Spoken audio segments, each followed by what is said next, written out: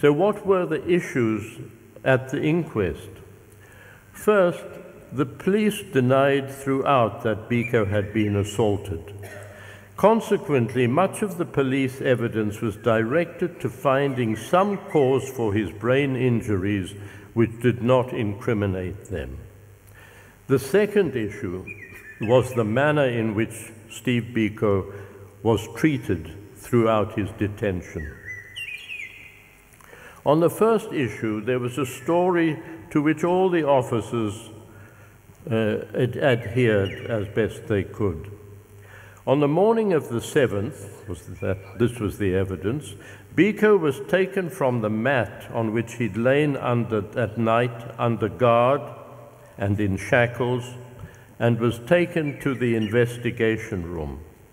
There he was seated on a chair, and when the major who was in charge of the investigation began to question him, he sprang up and attacked the major with such fury that it took a captain who was also present and 3 other officers to subdue him. In the course of this violent struggle, it was said, he must have bumped his head on the wall and fallen to the floor, but he was fighting furiously throughout. And after he was brought under control, he was taken back to the mat where he was again placed in leg irons. And the police maintained that this head bump against the wall was the cause of all the brain injuries found post-mortem. Now, before the inquest, affidavits had been sworn by every person who'd had any contact with Biko during his detention. But unfortunately for the police, none of these affidavits, and there were 28 of them, had made any mention of the alleged bump on the head. Nor it transpired had any of the 3 doctors who examined Biko when he was in detention ever been told of any bump on the head.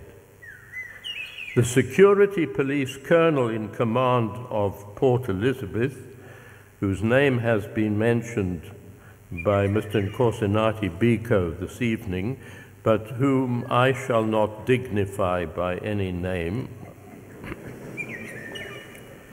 he never mentioned this bump on the head to the doctors or in his affidavits. Further, the bump on the head version was utterly destroyed by the expert medical evidence.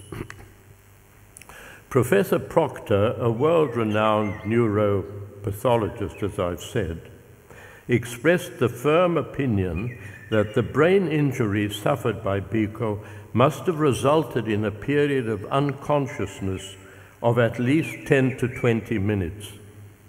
The same view was expressed by Dr. Gluckman, and these pathologists were supported in their view by a pathologist called, not by us, but by the other advocates, Professor Simpson, who was head of the Department of Anatomical Pathology at the University of Pretoria. He agreed. The state pathologist, Professor Loebser, did not dispute this. Yet the evidence of all the officers was that Biko fought, as one of them put it, like a wild animal throughout. Their evidence under cross-examination eliminated even the shortest period of unconsciousness. So it was demonstrably untrue that that bump on the head in this alleged scuffle could have caused the brain injuries. Looking at these facts from what I hope is an objective distance, I have no doubt that between the evening of the 6th and the early morning of the 7th, Steve Biko suffered a number of heavy blows to the head, inflicted by one or more of the security branch officers who were in charge of him. The assault was probably carried out with some instrument which left no obvious external injury, such as, and here I must admit I'm guessing, such as a sandbag or a loaded length of hose pipe. The latter object was known from later evidence to have been used on other occasions by the security branch in Port Elizabeth. That afternoon, on the 12th of September, Steve Biko died, lying on a mat in the Pretoria Prison Hospital. At the inquest, we described it without, I think, any undue rhetorical exaggeration as a miserable and lonely death. The evidence at the inquest came to an end, and all counsel addressed the Chief Magistrate. The verdict came almost immediately on the morning after the inquest had ended, and it contained no reasons. It took about 3 minutes to deliver. The Chief Magistrate found that Stephen Bantu Biko had suffered extensive brain injuries, probably sustained during a scuffle with police officers on the morning of the 7th September, and that the evidence did not prove that the death was brought about by any act involving or amounting to an offense on the part of any person. So once again, the verdict was nobody was to blame. Given the history of previous inquest into the deaths of detainees, the verdict, perverse as it was by no means a surprise to us. By that I mean to counsel in the case. To quote Ecclesiastes again,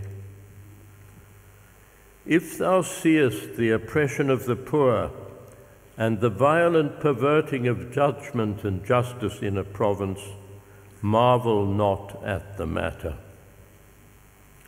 But many did marvel. The verdict caused outrage in South Africa and well beyond. It flew in the face of all the evidence. Its formal result was to exonerate all the officers from the colonel downwards. They were not disciplined or even reprimanded for the manner in which they treated Biko after he'd suffered his injuries. On the contrary, the colonel was promoted to brigadier, and in due course so was the captain. In our closing address to the court, we said this: "Any verdict which can be seen as an exoneration of the Port Elizabeth Security Police will unfortunately be interpreted as a license to abuse helpless people with impunity." Unfortunately, we were right. Over the following 10 years, more than 30 people died while in detention by the security branch or having passed through their hands.